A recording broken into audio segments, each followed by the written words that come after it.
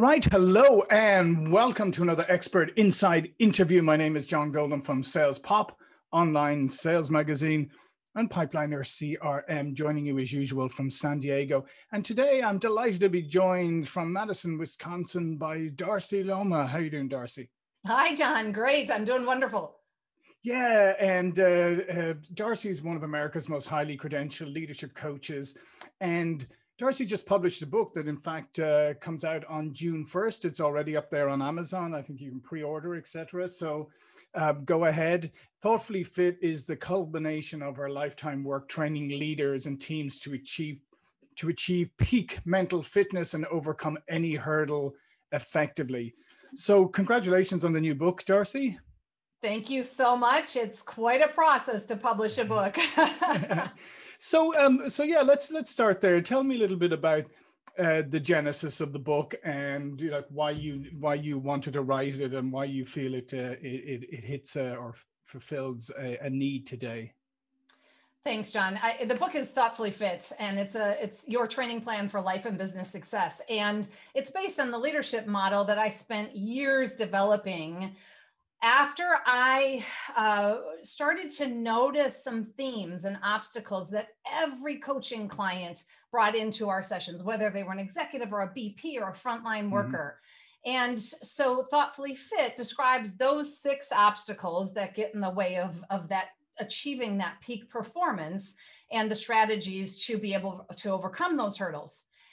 And so I was working on the book and working on the model, and my life blew up in the most extreme way 5 days after we finalized Thoughtfully Fit. My husband was arrested for sexual assault of a minor he had met online, and I became ground zero to test drive this model because my attorney said, don't talk to anybody about anything. And all of a sudden I had more obstacles and people problems than I ever could imagine. So this book is a hybrid memoir, self-help leadership book that talks about the strategies, those 6 hurdles, and how I use them to navigate, the biggest challenge I've ever experienced in my life. Yeah, so I mean that's quite a motivation and obviously quite a testimonial yourself to your own work, and obviously I mean it just shows you how you can apply something like this to the most kind of catastrophic situations that appear in your life. So let's talk through the process, because in part 1 you talk about engaging your core. And I guess there's a lot of this is, metaphorically too, like physical exercise. But let's face it, engaging your core is something that you're always told to do in every physical exercise. And it's something that we love to try and avoid if we can. You got that right. And when you engage your core, if you're physically fit, you're stronger. You can do any movement easier. You're less likely to get injured. In the same way, when you're thoughtfully fit and you engage your core, you have stronger relationships and less conflict. So what does that mean? Well, your core in Thoughtfully Fit is 3 steps. You pause, think, and act. And the one thing I wanted to share, John, is, while this model helped me, in this, like you use the word catastrophe. Yes. It's really designed to help in any situation where you want to be more thoughtful, right? So you get that email from your boss that really triggers you and you want to get defensive. Instead of pounding out a response and hitting reply or reply all, you pause in the moment. You just hit the pause button and get off of autopilot. Right. Think, how do I want to handle myself right now? What's triggering me with this? And then you act thoughtfully. Yeah, and no, I love that, because if ever there was a model right now for how most of the world operates, it would be act. And I think that's it. I don't think there's a think or a pause. Yeah. Even afterwards, it's just act. And I agree. I think now is a time when people need to relearn the skill of pausing, because let's face it. I mean, Darcy, not that you are, but I'm certainly old enough to remember the pre-internet days and whatever, where you didn't have the opportunity to fire back immediately. And I think that's a skill that people need to learn, is the ability just to pause for a moment. And yes, the pervasive culture out there and everybody is reactive and immediate, blah, blah, blah, but it doesn't have to be like that. It doesn't have to be. And I mean, our pace is quick. There, you get a text and people want an immediate reply. And so it's like we're reinforced to react quickly. And I love how you said, John, you just pause for a moment. Pause for a moment. Get off of that autopilot, unconscious, reactive mode to think and to slow it down. It might be just a moment. Now, if you're really in a place of feeling triggered, maybe the pause is a little bit longer. Mm-hmm. Yeah, and but that point about being triggered, I think that's also something that more people need to pay attention to. Like, we all have triggers, and they can come up obviously at the most inopportune moments, but some of them go way back, and they can be triggered by a look or a comment. And until we recognize those, they're going to continue to trip us up. You're exactly right. And that's what the pause does, is gives you a chance to recognize that. And then, the think. So when something happens, and you said it's at an inopportune time, yes, something happens and you have immediately a first thought. That's just what, right? And a lot of times when we're triggered, that first thought does not serve you. It sabotages you, right? I mean, that first, what a jerk. Who does he think he am? I can't believe.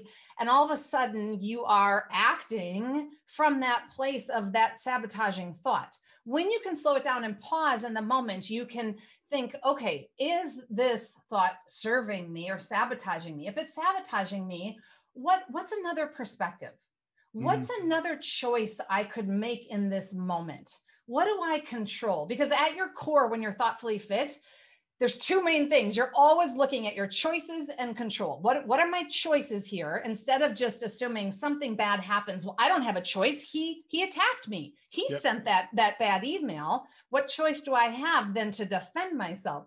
So you look at your choices, and then you focus on, what do I control in this moment? That is where your power is. That's why it's the core. Absolutely, and you can choose how you choose to interpret what was sent in the first place, because maybe after that pause, maybe after rereading, maybe after calming down, you go, oh, actually, no, I wasn't actually attacking me at all. It was just pointing out something, and therefore you have just avoided escalating something that didn't need to be escalated.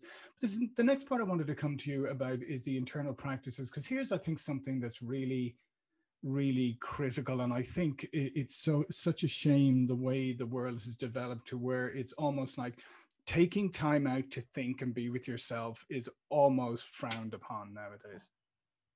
It is. And there is so much research that shows how essential it is. It's counterintuitive. You think, well, I can't take time. I can't have any stillness because I'm not going to be productive. And it's exactly the opposite. Yeah. That when you just like you talked about, it's a metaphor for being physically fit. Any athlete knows that your muscles grow stronger on the rest days. That if you want to do a marathon, you don't keep training and training and training and training. You build for 3 weeks and then you take a week off. Yep. So that is an essential part of that process. Yeah, no, and it is. And unfortunately, it's like people are so afraid of spending that time by themselves because we're so bombarded, and you've got your device and everything, and there's so many distractions. But I think until people start to revisit this, just being with yourself and just figuring out what's going on in quiet consciousness or whatever, until people do that, they're just going to run themselves ragged. Absolutely. And even when we look at the internal practices, you can engage your core. Right. So let's say you get an email and it says, John, would you chair this fundraising committee for this board? You know, this mission aligns with you and you're so great and you're connected. We really need you.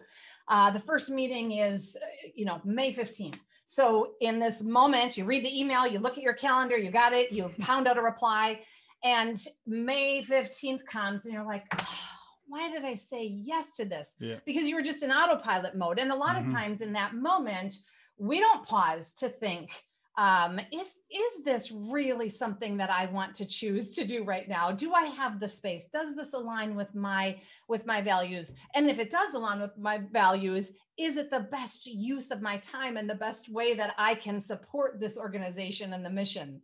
And so when those sabotaging thoughts come, a lot of times it's like, oh, if I say no, they're not going to think I care about this, right? Mm-hmm. They're not going to like me. They're going to, and so that's the place, again, you go back to your core, pause and think, is this the right choice right now for my family and my life? And if not, then act thoughtfully. And it might be like, oh, I'm so grateful for the invitation. Thank you. I have to decline, but I would be delighted to write a check. I'd be delighted to introduce you to someone else who just said they wanted to do more servant leadership, or whatever that, next step might be.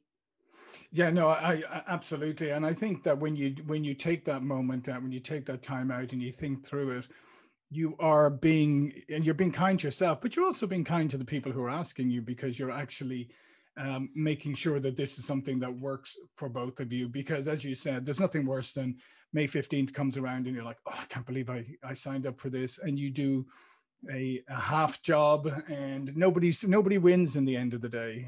You don't really want to be there. They can tell you don't really want to be there. And so it's just a spiral. But sometimes it's also ego gets in the way, isn't it? Like we just think, oh, yes, immediately say yes to things, because everybody's so worried about, increasing their exposure. Yeah, absolutely. And so, yes, ego gets in the way. And then also, I think what also gets in the way is just like, we don't know how to set boundaries, and we are fearful we're going to let someone down. And what I'm amazed, the more that I have been strengthening this muscle to create more stillness, to say no, is how often I'm amazed. The response is, oh, I totally get it. I didn't think you'd say yes anyway. And gosh, thank you for the tip or for the donation. There's no anger. That sabotaging voice that is convincing me that I'm going to not be liked is not true. Yeah, no, it's not at all. And in fact, I think one of the other things that a lot of the people should look at is look at your concept of why you crave being liked, or why you think more is more.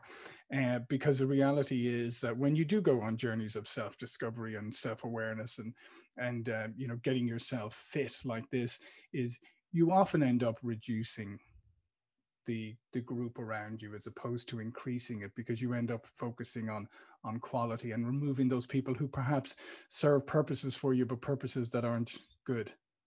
Yeah, and it's about being more intentional and making a choice instead of just, these are the people, and there's, what choice do I have? These are my neighbors, or these are my friends.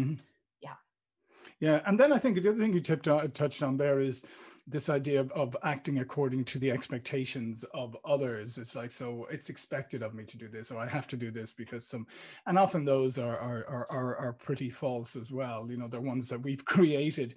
But I like what you talk about is, as we move to the external part, is the agility. What you talk about here is responding effectively. And I think that is something that I think everybody in the world could do a crash course in right now.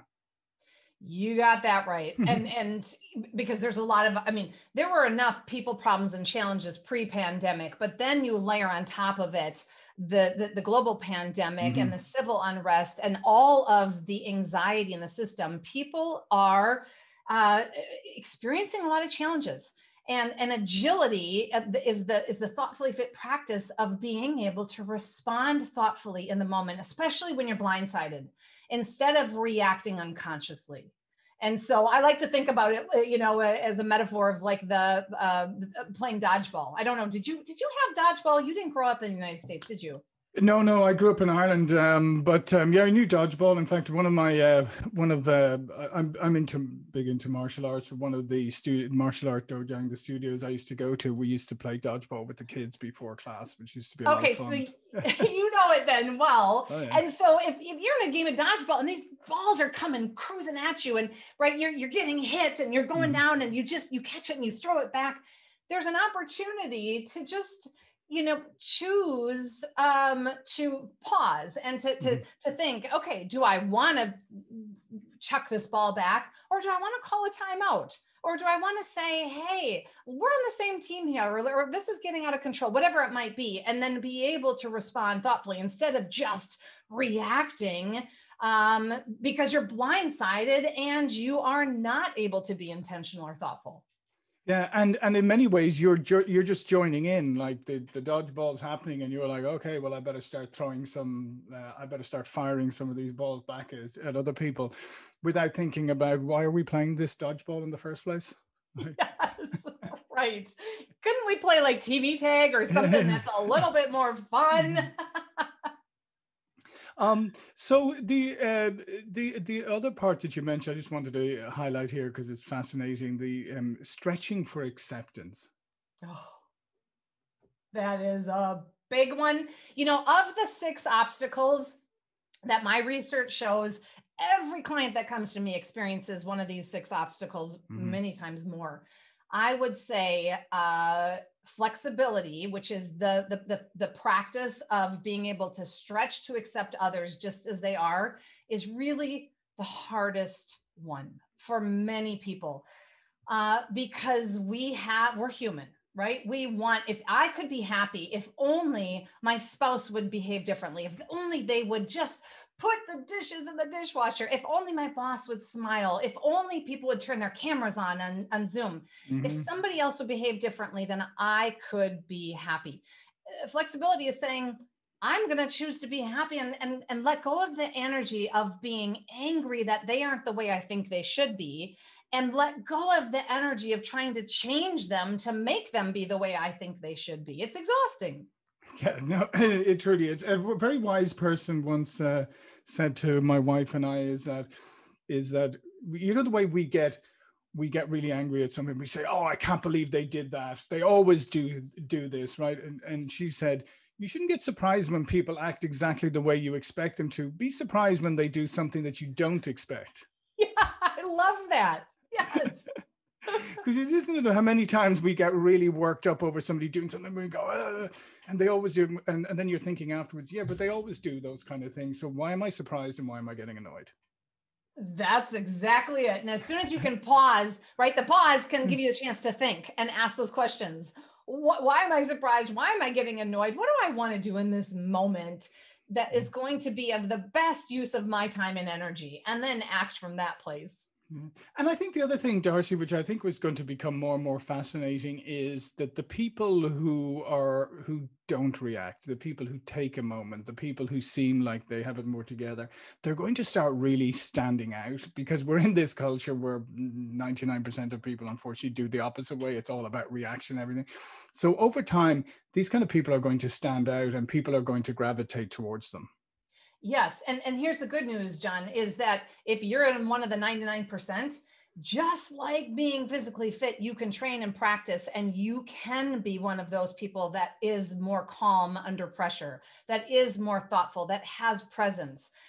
You couldn't wake up and decide tomorrow you're going to run a marathon, but you could wake up tomorrow and go buy a new pair of running shoes and jog 4 blocks and walk back and build up and be able to do that marathon. In the same way, if you want to have that presence and be able to handle yourself thoughtfully, you can train. You can start in the small stuff and pause in the line at the grocery store when someone, cuts you off. And instead of flipping them off and being angry, just take a moment and pause and think, what other choice do I have right now? Oh, and let them go. Oh, go ahead. You go first. It's fine.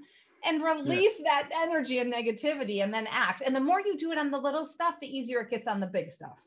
Yeah, no, I think that's a fantastic piece of advice, Darcy, because I do think sometimes when people think about things like this, they think they have to go from A to Z immediately.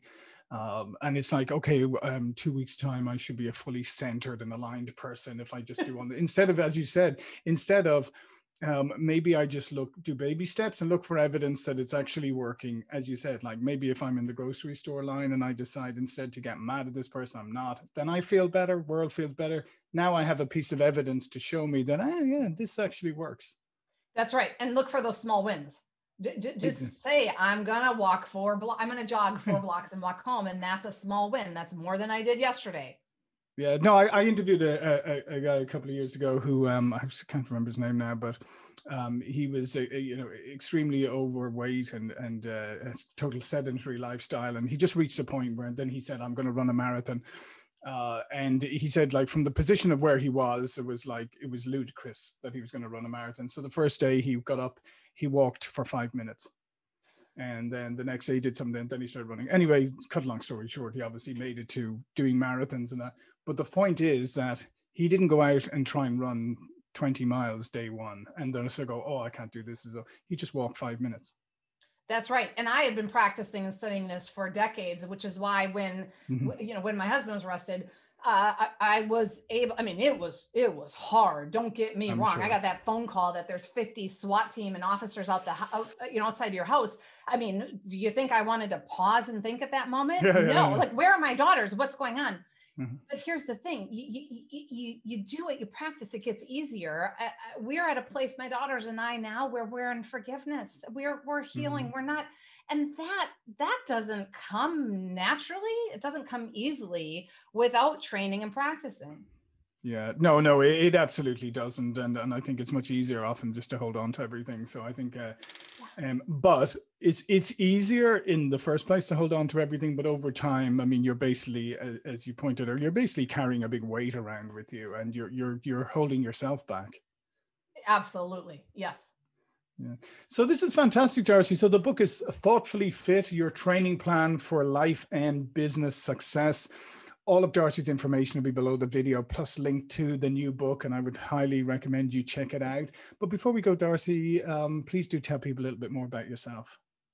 Oh, thank you, John. Yeah, so I have a company that we focus on creating high-performing people and teams by solving their people problems. And we use the Thoughtfully Fit model to do that.